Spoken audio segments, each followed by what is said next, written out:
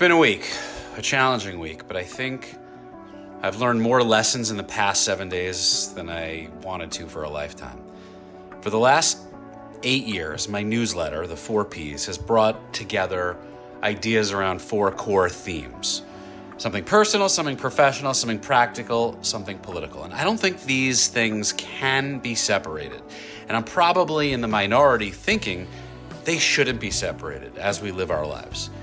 This election last week gave us a decisive change in leadership, but the country remains divided, 51-49 in how it sees almost everything. And for the purposes of this What I Learned recap, I'm going to squelch my very strong personal feelings, my massive fears for our country and our planet and our people, and just focus instead on some incredibly important professional lessons for marketers and brands and business leaders to pull from this post-mortem of the 2024 election.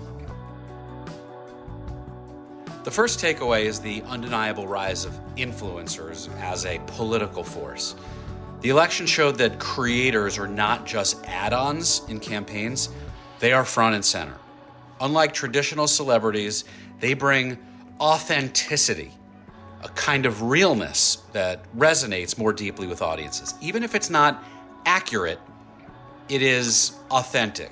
And in marketing, this tells us that we have to value authenticity and being genuine as well. Consumers don't want to hear from faceless corporations. They trust voices that feel genuine and are familiar. So here was my aha moment. The regulatory gaps in influencer endorsements are significant.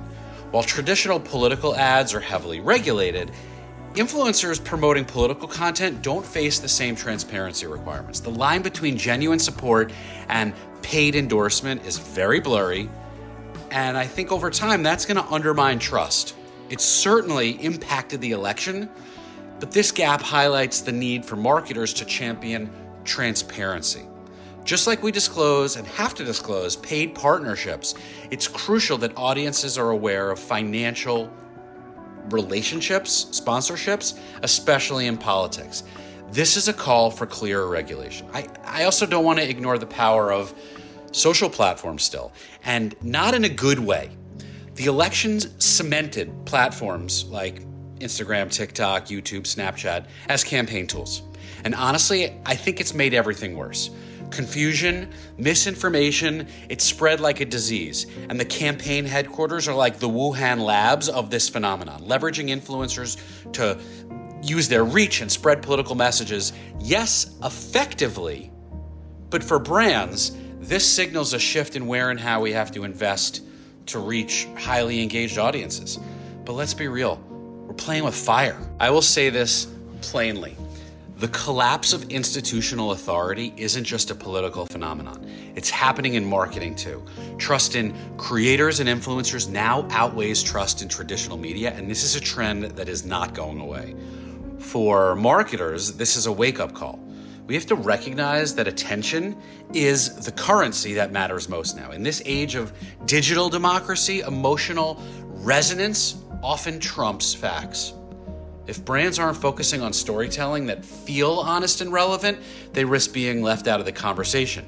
We learn they don't always have to be honest and relevant, or honest and accurate, but they have to be relevant. Which brings me to performance versus brand. That was never the real debate. Now it's very clearly, the debate is narrative over metrics. This election showed us how the perception of decline overshadowed actual data. The powerful details were not actually rooted in data. That's powerful. It should remind us that emotionally resonant storytelling often beats raw performance metrics. We are now post-data. That is the world we live in. People connect with a story, not with statistics. Metrics matter, but if they're all you focus on, you'll miss the human connection that's actually driving loyalty and advocacy. And finally, this election highlighted for me that community-driven influence is the new model. The days of mass messaging are waning. Success now lies in the corners, in the niches, in sparking conversations there, creating shared experiences, and building our own interpretation of trust. It's about engaging trusted voices, people we believe, and amplifying those people we already believe in. As marketers, we need to foster these communities and create loops of engagement and interaction. So where do we go from here? My call to action is in one of two potential paths. The paths are, we can follow these people who are leading us in their own direction. Yes, they're influential, but the outcomes may not be favorable for us long term. We can fuel that machine that prioritizes attention over truth, or what we should be doing is leverage our influence to champion ethical, accurate, true stories. It's our responsibility to ensure that what we amplify is not just engaging, but meaningful and honest. Let's ask ourselves the hard questions right now. Are we leading responsibly? Are we putting integrity first? In a world dominated by sound bites, we can either perpetuate shallow engagement, or we can invest in campaigns that align with our values and truly serve the public good, not just our shareholders, not just the elite. This election has shown just how easy it is for attention to eclipse accuracy. Sorry, it has. And as marketing leaders, let's remember that while we hold the reins of influence, we're also responsible for the direction that we take.